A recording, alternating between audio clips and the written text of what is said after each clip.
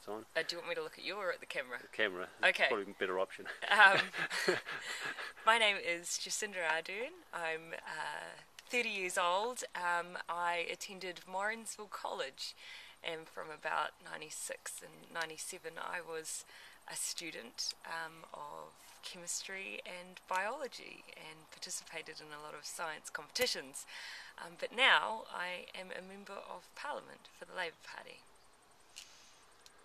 Okay, now can you tell us a bit about your project that was for, you went into, you got yourself to realise a dream. Can you tell us a little bit about your project, just a wee bit, not too much, just a few details and who you work with? Bowling and stuff greens. like that. Yeah. I think it was beginning in 1996 from memory. A friend of mine named Virginia got together and decided that we were going to pull together a science project for a couple of different competitions, and I guess that was the motivation for us to really put our heart and soul into a project around combating what at that time was a blight in the New Zealand bowling community. A fungi that was overtaking the most pristine bowling greens. So we decided that all of the commercial responses weren't working, and that us, the two little students from Morrinsville College, maybe we could come up with a solution.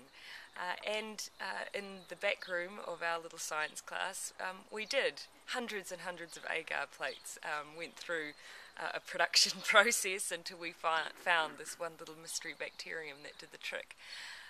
But it really was the motivating factor, I think, the thing that kept us going through all of that project, I think, was the fact that it wasn't just something we were doing as a class project, but there were other things we could tap into, whether it be the science fair competition, Realise the Dream, the CREST program. Those were those little extra added motivation that I think finally got us over the line and eventually took us to South Korea as a result of placing in a competition. That was that Royal Society trip that you went on, wasn't it? Yes, yeah. Yes, it was. I about believe 500 students on there, wasn't there? Yes, it was. Well, it was the APEC Youth Science Festival. To this day, when I tell people I attended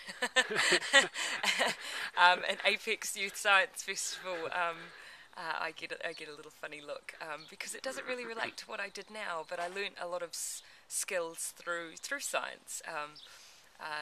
How to have an inquiring mind, how to probably persevere, because there were a couple of times where our project just went badly wrong, but we just kept going. And to this day, I always thought the reason at the time that we got as far as we did was because we found the answer.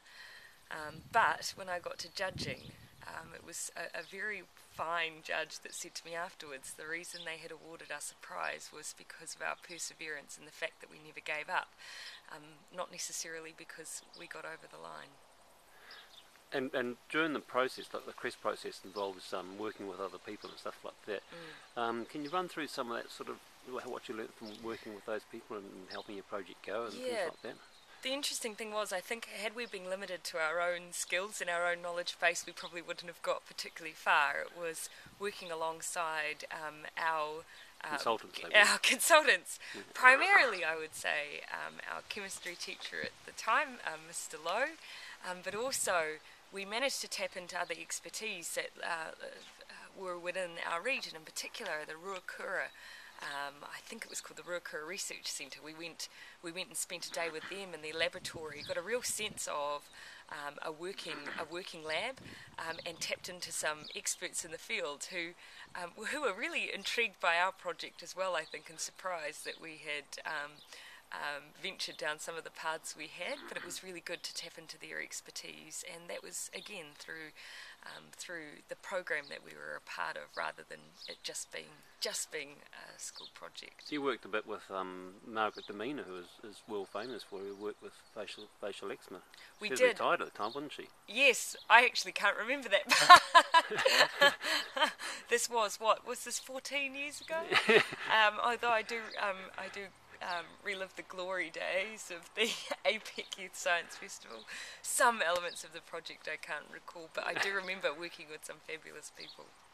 And you ended up on television at one stage, didn't you? We did. After the East Waikato Science Fair, for some reason, it must have been a light news day, Television One decided that all those bowlers around New Zealand might be interested in our project and came out and filmed us at the school. And that was a really big deal for us. And I remember Virginia's legs made a television debut, so in particular. But it was very exciting. I think Mum still has it on video somewhere.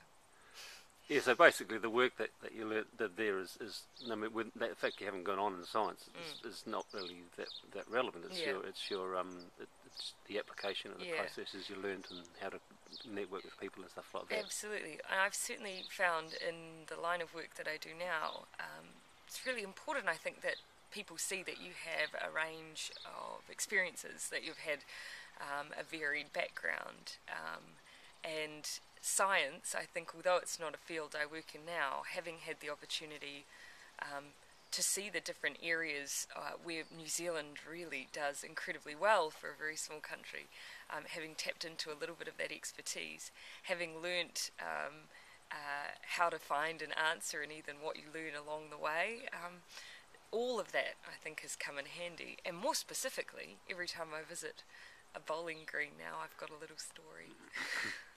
So to up-and-coming young students, you'd just say get into it, would you? Absolutely. I'd say, I never went into chemistry or biology thinking one day that I was going to be a scientist permanently wearing a lab coat, but I could see the value of what I was learning, and I would say to anyone, you don't need to know what you're going to do 10 years down the track, but no matter what you do end up doing, I think science will always be relevant. Because you're currently the youngest MP, aren't you? I was for about a year and a half. Someone else came in and took I'm the youngest Labour MP in Parliament currently. Yep. Okay, and you're certainly going for. And we've got several scientists in our party, and they're we often call on them for their expertise. I'm not one of them. Okay, then thanks very much. No problem.